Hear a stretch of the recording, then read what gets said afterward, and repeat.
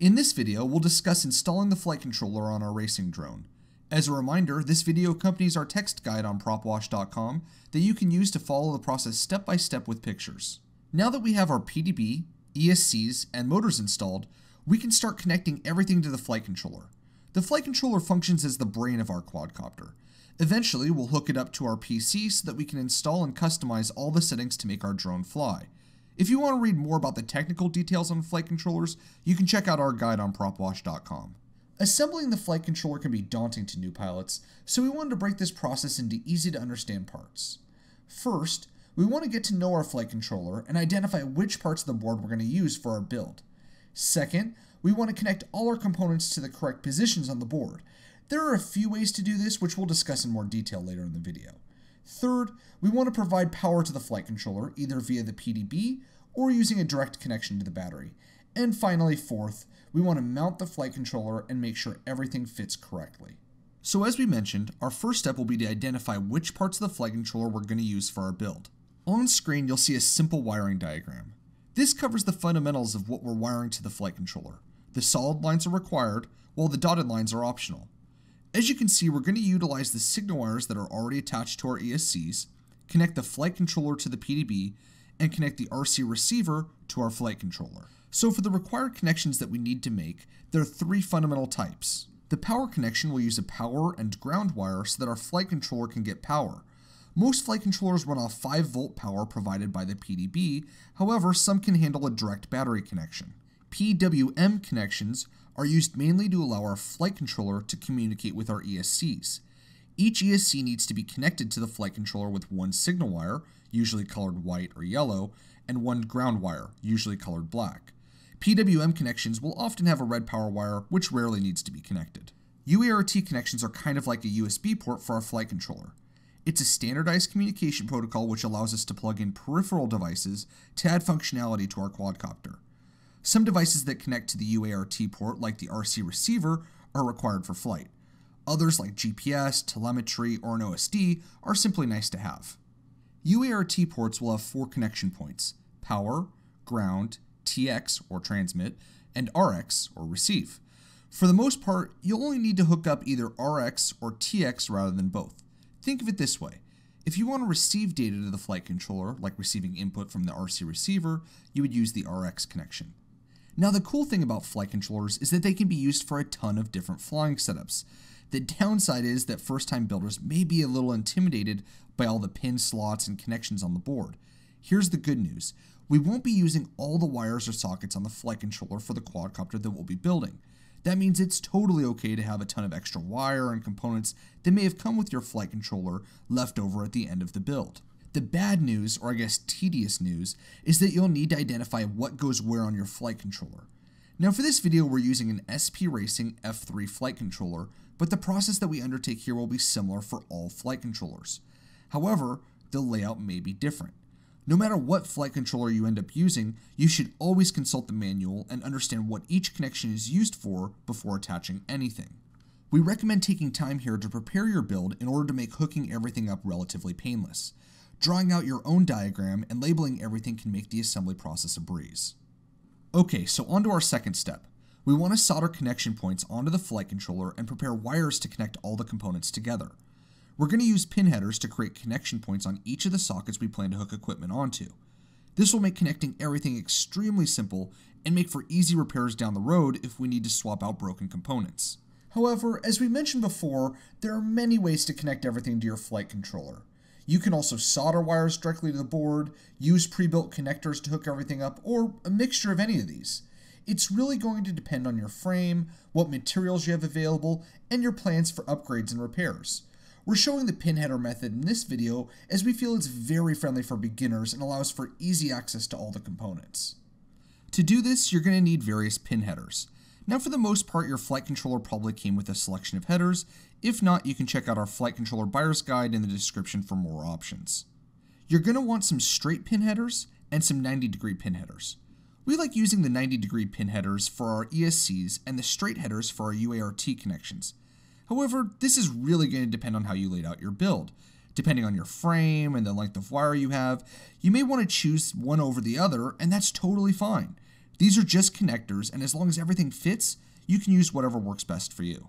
Another consideration to make before soldering everything together is to correctly position your flight controller on your frame. All flight controllers on the market should have some sort of arrow or indication of where the board should be facing on the quad. You want the arrow pointed towards the front of your quadcopter.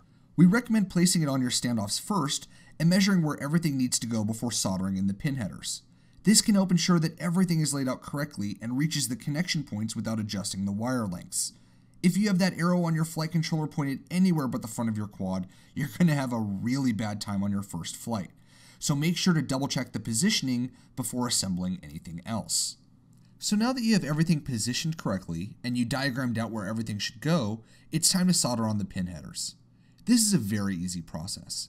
Simply cut however many pins you'll need, push the short end of the pins through the sockets on the flight controller, hold them in place using helping hands or something similar, and apply solder to bind the pins to the board.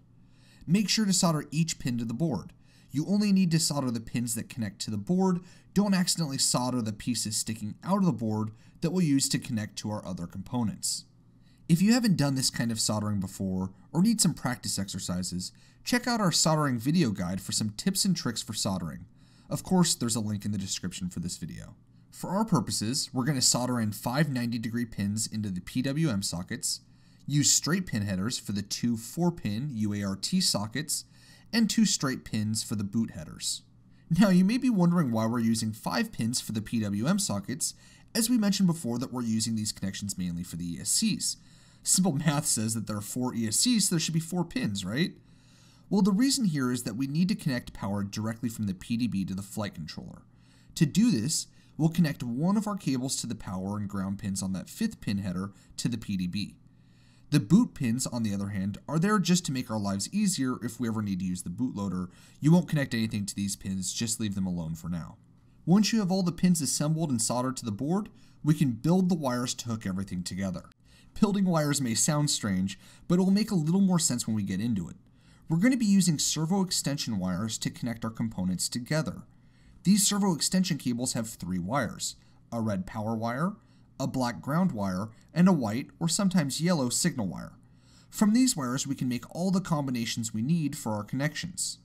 In our case, we're going to need a power wire to connect the PDB to the flight controller, as well as wiring to connect our RC receiver to the flight controller. For our power line to the PDB, we'll remove the white wire from one of our servo cables and just use the black and red wires. This is easy. Simply snip the wire to the length that you need and cut the remainder of the white wire away. To really clean everything up, you can also break the pad on the connector to release the rest of the white wire. This will leave you with a red and black wire that you can solder to a 5-volt pad on the PDB, with a pin connector on the opposite side you can connect to our installed pin headers on the flight controller. Similarly, if you need to change the cable ordering or just want to save money on using multiple servo cables, you can also carefully cut between the wires to separate the signal wire from the power wires. Again, this is up to you and how you want to organize your wiring. So for our build, we made the power wire, used a full servo cable with slightly different ordering for the RC receiver, and a single signal wire for the telemetry from the receiver to the flight controller. Our ESCs already have their wires set up, so we just need to eventually connect them to the flight controller. Again, most flight controller setups will be similar. Just use your manual to figure out which connections are needed and build and wire the cables accordingly. Now that we have all of our wires built, our final step before hooking everything up is to solder the power wire that we built to the PDB. This will allow us to power the flight controller. We'll solder this wire following the same steps from our PDB build video. Just like we did before, strip a tiny bit of the silicone covering away with your fingers, tin the wire, and solder it to the board. We soldered this connection inward or facing the interior of the quadcopter to prevent any wire hanging outside the quadcopter where it could get cut by a propeller. As an optional step, if you want battery voltage telemetry, you can solder that cable in place now. Find open battery voltage pads on your PDB and solder the VBAC cable that came with your flight controller to the board. As always, be sure to wire any power cables to the correct terminals. You can then hook that cable onto the flight controller. With your power leads soldered, we should just be left with connections that will fit nicely onto our pin headers. So let's hook everything up. Use the diagram that you put together earlier to connect everything to the correct pins. The one tricky connection is ensuring that the motors are in the correct order. I overlaid the Betaflight motor ordering for your reference on screen. Basically, you want to take the connections from each ESC from the connected motor and plug them in the correct order on your flight controller. In our case, the first PWM pin would connect to motor 1, the second pin to motor 2, and so on. Make sure that the order is correct, starting from the rear right motor, which would be motor 1. Also, make sure that you connect to the correct pins. Use the labeling on the flight controller to ensure that the wire ordering is correct. Remember, red to positive, black to negative, and signal wire, be it white or yellow, to the signal connection. Once everything's connected, you're all done. At this point, we can make sure all the wires are routed correctly and out of range of the propellers. Similarly, we can check to make sure that everything fits correctly before we begin our final cleanup steps. At this point, we have a close to finished quad. Next up, we're going to install the final odds and ends so that we have a quad that can be flown line of sight. After that, we'll install the FPV system and be done. We'll see you there.